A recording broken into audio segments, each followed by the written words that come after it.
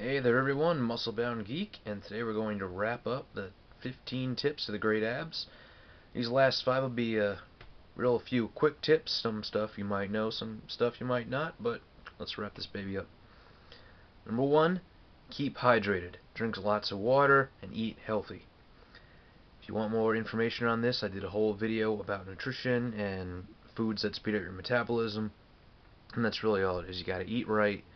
Drink your water, keep that metabolism going, get healthy food in you, stuff that your body can really use. Starving yourself is not going to get you results, it's only going to get you sick. Number 2, if hitting the gym isn't for you, or you have health problems, or you haven't exercised in a long time, or you're not in great health at the moment, and the gym or treadmill or whatever you just can't do, try swimming. It is one of the best exercises for anyone. It works your whole body, it works your muscles, it works your cardio, and the water is natural resistant.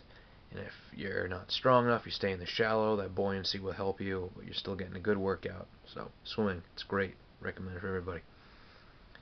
Number 3, everybody has abs. We all have abs. We all have muscles. It's just the problem is for most people getting that six-pack.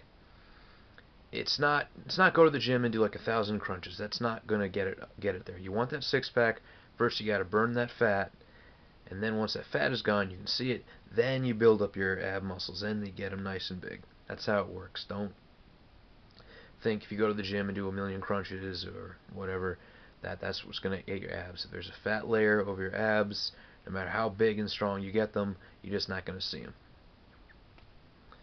Number 4, very important, make sure you stretch before and after, hell, even during your exercises. You don't want your muscles to cramp up. You want to loosen everything up. You want to get it nice and stretched out. You don't want to have that lactic acid build up when you're going heavy. I made that mistake once. Oh man, the worst cramps in my life. That really hurt. So you stretch, you want to get the there's a fascia. Really give you some information here. It's fascia. It's basically a sheath that covers your muscles. Protect them from getting torn or whatever. These can also restrict your muscle growth, especially in your calves, because Achilles tendon is there. Obviously, you want that thing nice and strong. So when you stretch that, besides making sure the muscles are nice and warmed up, you're also helping more elasticity to the fascia, so it's more loose, so your muscles can grow. And the last one, basic health tip: avoid drinking excessive amounts of alcohol. Alcohol slows your metabolism. And now that you have, and of course, you drink this alcohol, your metabolism is already shot to shit. What does everybody want when they're hammered? Let's go to Taco Bell at 1 in the morning. Great, now you're having high calorie, high fat processed food.